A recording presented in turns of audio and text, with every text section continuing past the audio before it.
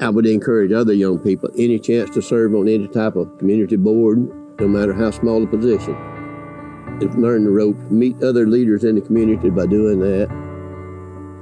You can't train leadership. I was so honored to get this award. To be honored by the Salt of the Earth people that I think the most of. Stone County's J.B. Brown can't help but smile. This is what he loves to do.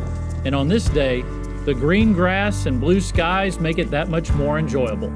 His ancestors have farmed this land for generations, and Brown has carried on the family business. We floated timber down on the river the first time the water got up to get it down to the mill. Then when logging really came in, railroads came in, they really got into logging more. Always had cattle and sheep in the woods, had open range, compliments of the Spanish influence. This was planted in '84, these trees were. We normally sell them on diameter DB8. Through down markets and even hurricanes blowing through his timber, farming and family have always been the constant in Brown's life.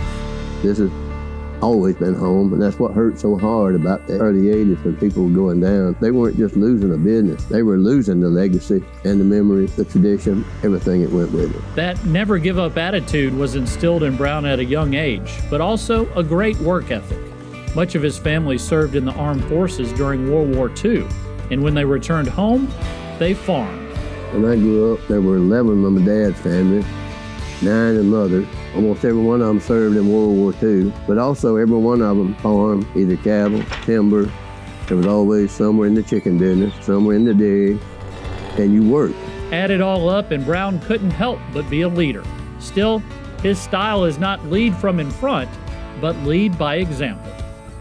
You could pull a chain all over this property.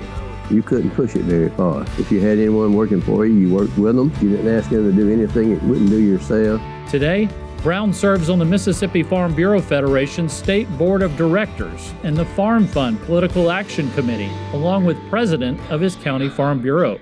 But receiving this honor, Brown says he was surprised and humbled. Get me wet-eyed. There again, it came as a shock. Never did any of this to get an award. But then when I sat down and got to thinking about it, this is the grassroots, Salt of the Earth people. Couldn't represent people that I'm more proud of. And then to receive this honor. Ladies and gentlemen, your 2022 Excellence in Leadership Award winner, J.B. Brown.